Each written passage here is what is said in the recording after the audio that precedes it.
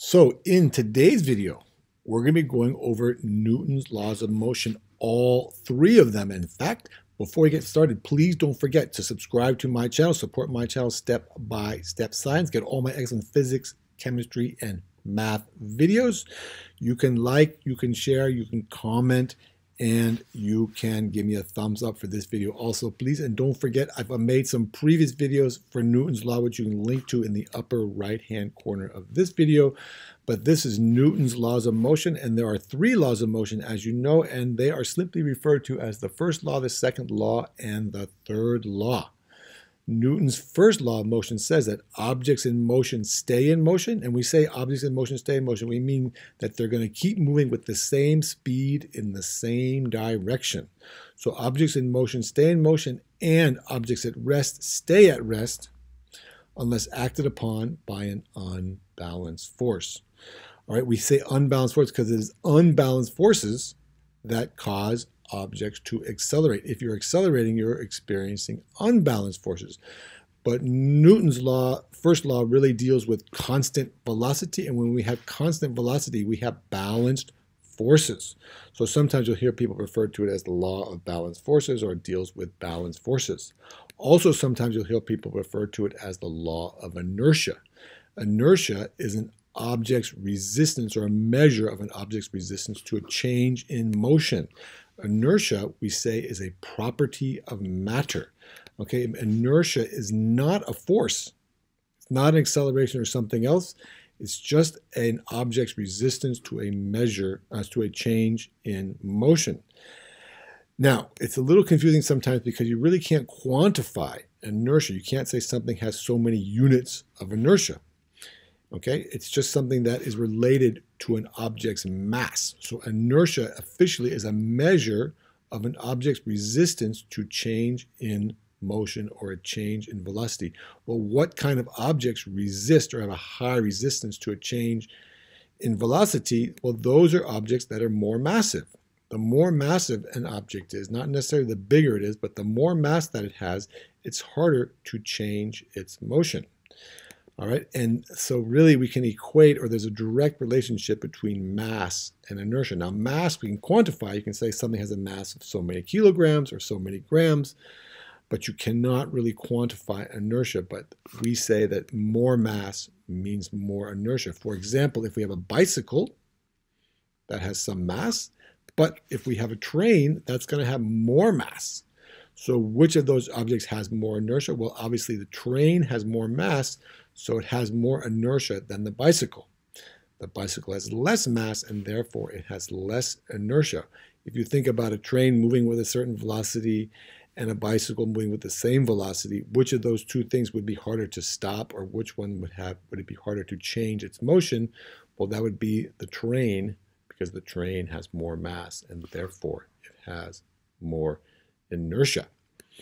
All right, now we like to say that the Newton's first law deals with situations when the forces are balanced, because that's when we have objects in motion stay in motion, or objects at rest stay at rest. And when your forces are balanced, then the net force, there's not an unbalanced force.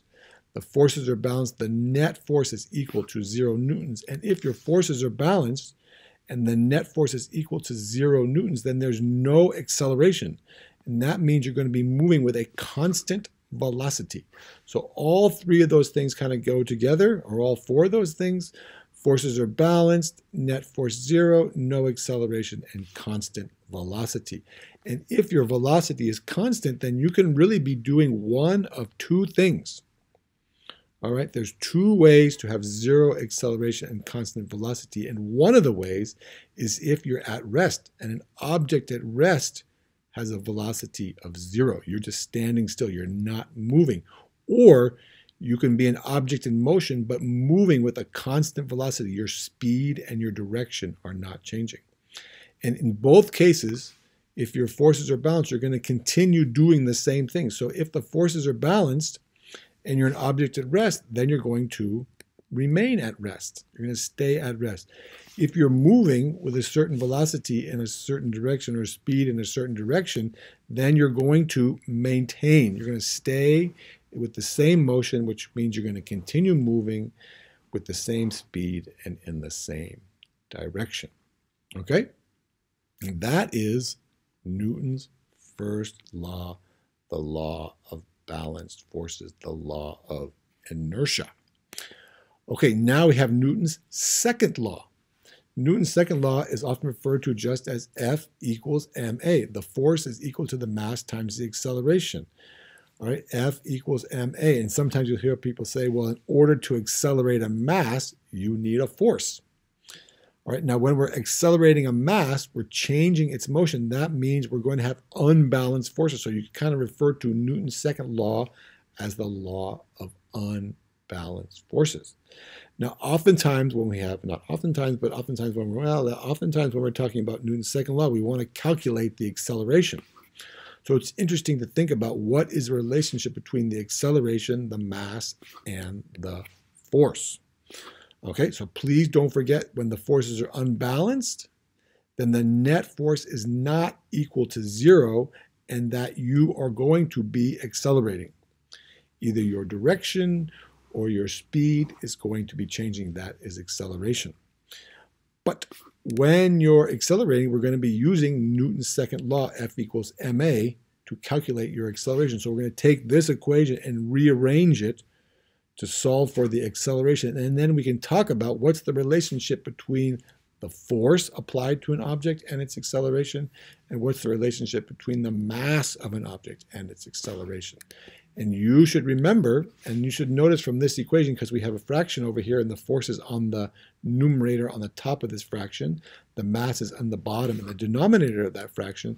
That means for the force, that the acceleration of the object is directly proportional to the net force. This force right here is really the net force, the sum of all the forces that are acting on an object. And you can see when you have the F on the top, the force on the top half of this fraction, if we increase the force on the object, then we're going to increase the acceleration. If we decrease the force, then we're going to get a lower acceleration. Now, for the mass, okay, the acceleration is inversely proportional to the mass. Now, the mass is down here in the denominator. If we divide by a bigger number, we're going to get a lower acceleration. But that should also make common sense. The higher the mass, the larger the mass, the harder it is going to be to accelerate the objects. Just like we said with the train and the bicycle. The train has a much higher mass. It's harder to get the train moving. Okay, you have to apply a greater force to accelerate that than you would have a bicycle. You just get on your bicycle and start going. Okay, a train, you need much more higher force to get that train to be accelerating. So once again, the force is directly proportional to the acceleration, or the acceleration is directly proportional to the force. And that means when we increase the force, we increase the acceleration. See, they both go up directly proportional. If we decrease the force, then we're going to be decreasing the acceleration. And for the mass, the acceleration is inversely proportional to the mass. That means if we increase the mass of an object and keep the force the same, then we're going to have a lower acceleration.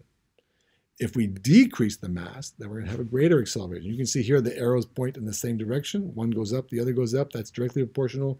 Inversely is one goes up and the other goes down, or one goes down and the other goes up. Okay, so that is Newton's second law.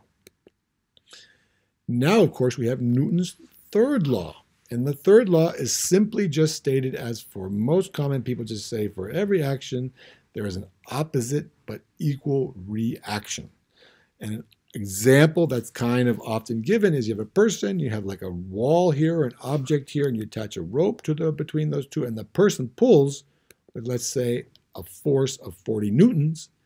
Then we say, oh, the wall pulls back with a force of 40 newtons. And those two forces are equal in magnitude, but opposite in direction. Now, it's a little bit more complicated than that because we want to be able to talk about the forces and draw these vectors, which are the action-reaction force pairs. So I found this picture. Here's the guy in the green shirt, the green guy. Here's the guy in the gray shirt, the gray guy. And most likely, because this guy's using his arms, the green guy is pushing on the gray guy. Well, when the green guy pushes on the gray guy, even though he's not pushing with his arms or his hands or his legs, his body pushes back. So this arrow represents the force on this guy from this guy. And this arrow at the same time represents the force on the green guy from the gray guy. And these two force arrows are the equal but opposite reaction forces. And we call those equal but actual opposite reaction forces as the action-reaction force pairs. And you need to be able to draw the action-reaction force pairs for any particular situation. Okay? Now, a little background on those force pairs is the force pairs always come in pairs. That's why they're called action-reaction force pairs. And as we said, they're equal in magnitude, okay, and the opposite reaction force pairs, okay? So they're equal in magnitude but opposite in direction. Now, something else you should remember is they act on two different objects. So when we draw them, we're going to be drawing them on two different objects. They don't appear on the same object, because one object is pushing on one and one object is pushing on the other, okay? And we have two different. I'm going to go over a couple examples, and please remember they are equal in magnitude, again, but opposite in direction. Now, on this next slide, I'm going to show you how first not to draw them, and then I'm going to show you how to draw them, okay? So here we have a bottle on a table, and you might say, okay, draw the force, the action-reaction force pairs for the bottle and the table, because the bottle is pushing on the table and the table is pushing on the bottle, and you might think, okay, I'm going to draw the free body diagram for the bottle, because I know the free body diagram for the bottle, we've drawn that before. We have the force of gravity pulls down, and the normal force from the table pushes up. And you might say, okay, that's the action-reaction pairs. Well, that breaks one of the rules for the action-reaction pairs because they cannot be on the same object. You can't draw them. This is actually the free body diagram for the object, but the free body diagram and the action-reaction pairs are not the same thing. You're not drawing the free body diagram, you're drawing the action-reaction force pairs. So this is not right. So we want to draw now the action-reaction force pairs for the bottle and the table. Now, it doesn't matter which one you start with, but you can see that the bottle is pushing down on the table, and then the table is pushing up on the bottle. You see they're drawn on two different objects. We have two objects. Each one gets its own force from the force-reaction force pairs. And you can see I labeled them like this. This is the common way to do it. You put F for force, and it's the force on the table from the bottle. And you could switch them from the bottle on the table, but I like to do the force on the table from the bottle. Now, the opposite but equal reaction is the force on the bottle from the table. You can see if you draw this one as force, table, bottle, then it's the opposite is force, bottle, table. All I did was switch those two descriptors, those two letters. But I drew the vectors so they're the same length because they're equal in magnitude, but opposite in direction. Okay, so let's try a couple others. Here we have a safe sitting on the ground, and we want to draw the action-reaction pairs for the safe and the ground. So we know that the safe is pushing on the ground. So this is the force on the ground from the safe. Well, now we have to have the force on the safe from the ground. Now that I just put SG. Now you might say, well, the force is right here and the force is right here. You could draw them a little closer, but you want to make sure you draw them on separate objects. And really, it doesn't matter where. Really, you should just have this one be on the safe somewhere. I think that would be okay. Okay, next one. We have the force reaction pairs for the helicopter and the bird, which are going to collide into each other. So you could actually kind of stop the video right now if you wanted to for a moment and just draw the force pairs and label them correctly. Try that. Okay, so now let's try this. We have when these two things collide, okay, first of all, or not first of all, but at the same time, there's going to be a force on the helicopter from the bird. All right, and then there's going to be a force on the bird from the helicopter, unfortunately. Okay, now that might not end up very well for either the helicopter or the bird, but that's how you would draw it, like that. HBBH. Now we can do the next one. We have a shark swimming in the ocean. Let's just say it's moving its tail back and forth to swim, and therefore we have the force on the tail from the water. Okay, the water is applying a force to the tail. Well, when that happens, then there's a force on the water from the tail of the shark. T is for tail, W for water. Like that, you see they're on opposite objects. Here one is the object is the tail, here the other object is the water molecules, like that. Okay, now I think we have maybe one more. Here we have a person running, a boy running. And when the boy runs, he has his foot here and he's going to be pushing on the ground. So we have the force on the ground from the child. They put C for child, ground, child.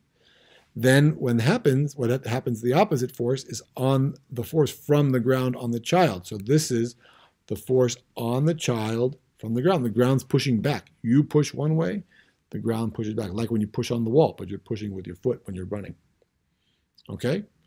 So that is Newton's 3 laws of motion. First law, balanced forces. Second law, well, let's say first law, constant velocity, balanced forces. Second law, acceleration, unbalanced forces.